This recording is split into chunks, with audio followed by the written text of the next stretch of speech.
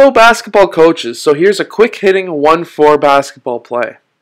So first, 2 and 3 are essentially going to do high cuts and fill each other's positions. One can either pass to 2 or 3 depending on who's open better. As an example, I'll show you to pass to player 3. So if one was to pass to player 3, one will then screen for player 4, and 2 will cut across the key, and he can either go out to the three-point line or down to the low post.